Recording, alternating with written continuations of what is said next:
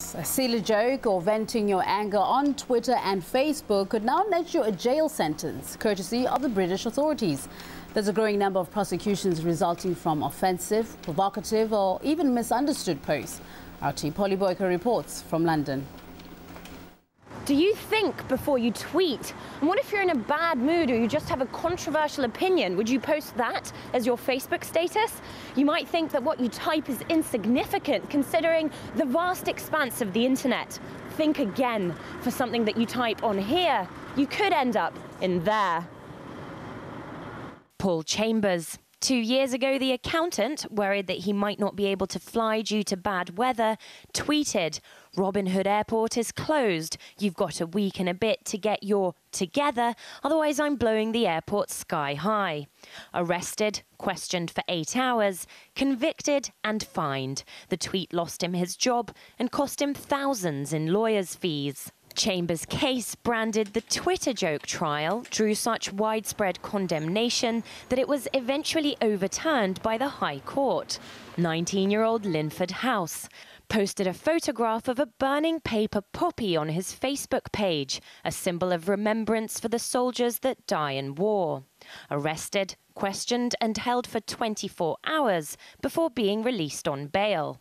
We're very worried about people being taken to court for essentially having a fit of bad temper and saying things in an intemperate way. I think that's wrong because people start to look over their shoulders and wonder whether they're actually allowed to express the opinions that they actually hold. I'm also worried about the kind of people who are getting these convictions. Often they are people with political views, and it's a very bad thing when people start to be told that they can't say things because their political views are offending others. The law used to convict most social media offences was drafted before Twitter and Facebook were even conceived. It was meant to protect individuals from being harassed or threatened over the telephone. Free speech advocates question how that relates to posting your opinion online. The trouble is that when things are posted on things like Twitter and Facebook is that they're there for all to see and for people to share. And so there definitely becomes an element of mob rule, and then pressure is put on the police forces to act on that rather than abiding to the legal system that we currently have.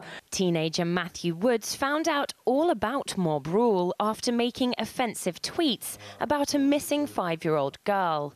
An angry crowd gathered outside his house and he was arrested and sentenced to 12 weeks in jail. But I don't think anyone ever expected political correctness to become enforced by criminal law. If somebody is rude to me, then I want the right to be rude back. I don't want the right to phone the police and get them to come round and arrest that person. I don't think that's the hallmark of a free and grown-up society.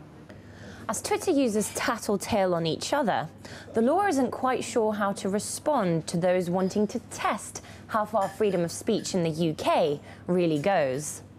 The UK's Director of Public Prosecutions has promised to draft new guidelines on how to respond to online offences. But campaigners say that it's not just guidelines, but reform that's urgently needed if the UK is to uphold its freedom of speech online. Polly Boyko, RT, Cyberspace.